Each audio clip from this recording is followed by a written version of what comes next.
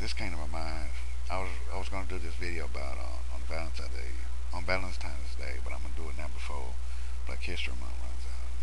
Now, I thought about this because I just seen a show, Dr. Phil show, about this man beating his girlfriend, and I did a video before about this called Women WTF, like what's fucking wrong with women, about how women always go out there in the real world and always ask for the same shit, for the same shit that they want in a man. Oh, he gotta be strong, he gotta look good, he gotta smell good, all this and that. I was like, okay, look good, smell. I'm like, look, man, beauty's on the skin deep. I can, that's how that is. Beauty's on the skin deep. Niggas, brothers take, like, dudes take baths every day. That's smelling good. When they put soap to water into their skin and they wash their ass, that should be good enough for should be good enough on the smelling good part. And but they always ask for this one simple thing in a man. They always ask for this one kind of dude. It's the bad boy. I want a bad boy. I want a bad boy. They walking around, they looking. I want a bad boy. Fuck them damn nice niggas. I hate to say word niggas, but you get what I'm saying. They don't. They always say fuck the nice dudes, but they always asking for the bad boys. Like they always say, watch what you wish for because you never know what's gonna happen. And once they keep asking, I want a bad boy. I want a bad boy. And then once they get it, then they get locked up into this bullshit and they fall in love. Oh, I love him, I love him. Then later on down the line, probably like a few months down the line or a year down the line, like almost a year, the man, this bad boy that you love so damn much is beating your ass. And then you quickly sit there and think in your mind, I wish I had a nice guy that would treat me right. And you got your girlfriend sitting up there saying the same thing. Oh, I wish I had a I wish you had a nice guy that this motherfucker beating your ass. You run to your friends and your parents telling them that your man is beating your ass, even in the married couple. I'm gonna do another video about the marriage shit. The marriage shit, it, it's all the same with women. These women, they ask for, like, not all women, but half these women, a big portion of women always ask for the same damn thing. They want this bad boy, and they realize how what these bad boys are. Like, why would you ask for a bad boy that's gonna beat your ass to a point where you almost dead? Why would you ask for a bad boy that can take away your fucking freedom? Why would you ask for a bad boy that can take everything from you? When you ask for a bad boy that is like that, man, that's gonna beat your ass and tell you what to do, you ain't nothing but his slave to him. I thought, man, women walked around saying, I'm an independent woman. If you're an independent woman, you should be asking for a fucking bad boy. You should be asking, sitting up here, oh, I wish I had a man that, when you ask for men to tell you, look, this is one thing. I'm gonna tell y'all this right now. Don't sit there and say you're an independent woman, but you're a gold digger too, because that does not work out right. You being a fucking gold digger, and you're sitting up there, gold digger, sitting up there saying, "Oh, I'm an independent woman." Independent women work. Gold diggers don't. If you gonna sit up there and be a gold digger and only use men for their money, that's not a job. You can't collect taxes on it. You ain't gonna get no tax return on being a gold digger, but if you want to be an independent woman, get your ass out there, fill out an application, get a fucking job, and stop sitting up there saying, "Well, I'm an independent woman, but I want a man to take care of me." I know y'all probably saying, "Well, that's kind of sexist, right there. That's kind of sexist." Well, it is kind of sexist in a way, but you gotta look at it. These gold diggers are sitting up there making independent women look like fucking fools. Then you got all these wonderful independent women that are not asking for bad boys looking like fools.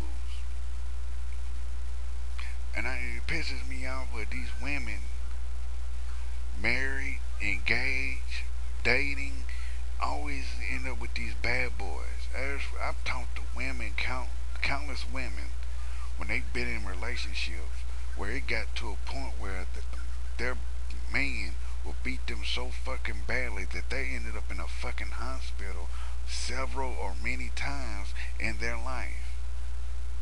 And it gets worse when you bring a child into this world, and that child grows up around that kind of shit, and then that shit rubs off on your child. So when your child grows up, that child's gonna think it's okay to beaten or to be beaten. And ain't nobody breaking the fucking cycle because people got too damn careless and got too damn lazy to think about what should I do. I've talked to women where they got. Look, I'm gonna tell you this. Back when I was in high school, back when I was in fucking high school, there was this girl dating this guy. The girl was in my class. I was 18, she was 15, and the girl was dating this little fucked up motherfucker who looked like Charlie Park trash to me. Every day I come to class. Every day she came to class. When we came to class, in the same class that we sat down, she smiled awfully big because I was in class with her, making her smile. Me and her talked in class. We did our work in class. I always made her laugh, and I was always there for her. I was there. I talked to her like I was her best fucking friend. Like we grew up together. And then at the time, I didn't know she was digging on me, but she was telling me about her story about her boyfriend. That her boyfriend would dog the hell out of her, treat her like shit, beat her. She always wore long sleeves, never short. I didn't catch on till later the reason why she was wearing long sleeves all the time. The boy was beating on her. She'll tell me, it's like, well, my boyfriend beats me and tells me I ain't shit, I'm worthless. I said, girl, that's abuse.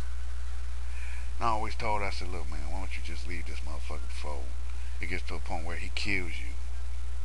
And she gave me the same excuse like every other woman that's been in abuse. I love him so much, I don't want to leave. I said, look, all you gotta do is break it off and roll. Don't be scared of walking away from this guy because he's gonna kill you. Plus one of my friends was trying to hook up with her. He was more pissed. Me and him was pissed off because this guy was beating her ass. He was beating this girl's ass. So one thing was, I didn't meet this dude, but one day she told me one day she came to class. She said, "Joker."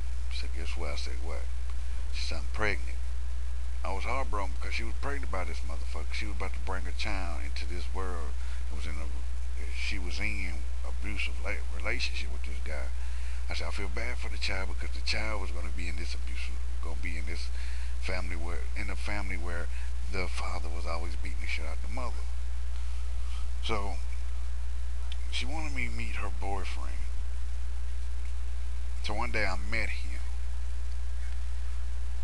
and I'm a big motherfucker. I punked his ass because I didn't do nothing. I just walked up, hey, how you doing? Smiling. He didn't want to get me mad because he knows I was a good friend with him. But he always followed my friends that was trying to hook up with her and all like that. And then one day, man, I kept telling her, I said, you need to get away from this dude. Just get away from him. She tells me one day, she said, Joe, I wish this child was your child. And that mindset, that right there set in my mind since I was 18. I'm 27 now. That's like 9 years back. That she wished that her child that was my child she was carrying. And I never forgot about it. I never did, never will. But see what I'm saying? Never ask for something that you can't handle. Never ask for a bad boy because you know when you ask for a bad boy, you asking for trouble. When you marry a guy like that that's abusive, if you know that this guy, and it's sad that it happens, man. You got your friends telling where to leave them. You got your parents say leave them. You got your siblings saying leave them, and you got so many people telling you to leave this abusive person, or same with men. Same with men. Men get in these relationships and they get abused. Women, y'all probably like, why? Yeah, right. Yeah, right. Men don't get abused. Yes, they do. Just like women. Y'all never hear as much as y'all never hear as much, but it's still there in a relationship. Men do get abused. There's been men that got abused so fucking badly, they got beat up by his old lady. Got beat up by his old lady. That she called the police on him, and he goes to jail, and he's beat the shit. He got the shit beat out of him, and there's not even a fucking scratch on the woman. See, a woman, like, I'm gonna say this, like, it's not. I'm not trying to be sexist, but it's like this: a man can sit there and not trying to fight a woman, but a woman can beat the hell out of him, and she can call the cops and say, "Well, he hit me. He all busted up, lip busted, eyes swollen." I actually seen a guy on cops. There was a guy on cops. Fucked up. He was fucked up, man. His grill was fucked, man. They arrested his old lady because she was beating the shit out of him. See, abuse is fucked up when people ask for the wrong damn thing.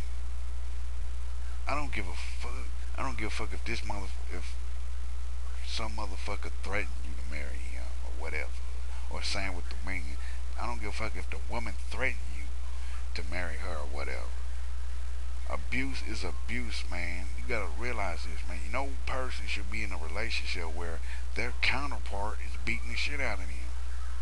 You should be taking that kind of abuse where your spouse, your fiance, your boyfriend, your girlfriend should be beating the shit out of you.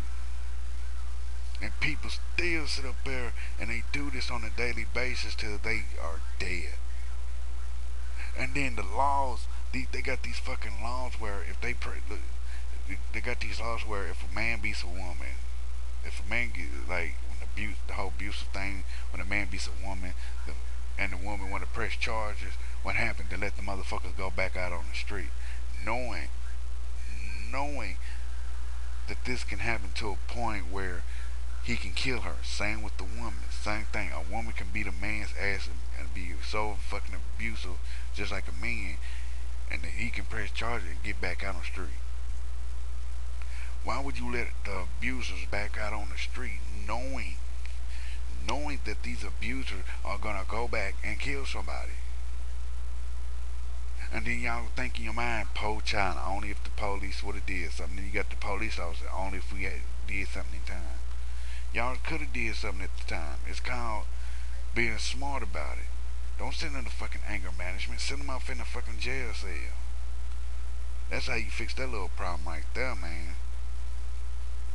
Abuse is abuse no matter what you look at. It happens in fucking marriage. It happens more like it happens in like it happens in high school. It happens that like abusive relationships happen in high school and marriages, especially in high school, because there's been where in high schools where there's been girls where they got beaten so fucking badly, man, that they been beaten to death. And I'm sitting up here watching these kids are dying. She got abused to death by her boyfriend, and they didn't do nothing. Then when they abuse, that's when they want to charge him for murder. Why did they wait to the last minute to press charges on him for something like that? Oh, she got to be dead just for y'all to arrest this motherfucker, put him off in jail. Same with the guy. You gotta wait till the last minute till they dead just to arrest the person. Abuse is abuse, man. And I'm telling you, if you're in a abusive relationship, I'm gonna tell y'all, get out now. Don't wait till the last minute to say, oh, I love him. Love don't come with a fist in the face. Like Tina Turner said, what's love got to do with it? Love does not come with a punch in the face, a kick in the stomach. There was a girl I knew that went down to another state. Just met this motherfucker. Went down to another state, and I felt kind of bad because I'm hearing all this shit about this guys pushed her down this flight of stairs and all this shit, man. and she was pregnant. And y'all, and I question this: why do women stick to that shit? Why do men stick to that shit? I'm always watching this. It's always the same thing. If they look, you say, well, I'm not in an abusive relationship, but my man talk down to me or my girl talks down to me. That's abusive too. A punch, a hit is a. If they beating the hell out of you, that's abuse. If they verbally abusing you, calling you worthless, piece of shit, and all this, motherfuckers and bitches and hoes and all this, just tearing you down mentally, that is abuse. That's verbal abuse. It's the same as it's same as physical abuse, but it's verbally. Get away from them. When they start calling you pieces of shit and all this, just pack your shit and go. Because you don't need that in your life. And I don't see where people. See, and it's funny how there's some of your friends might say, girl, if I was you, I would have lived. But you know your friend is in the same boat you in. Or your buddy's in the same boat you in.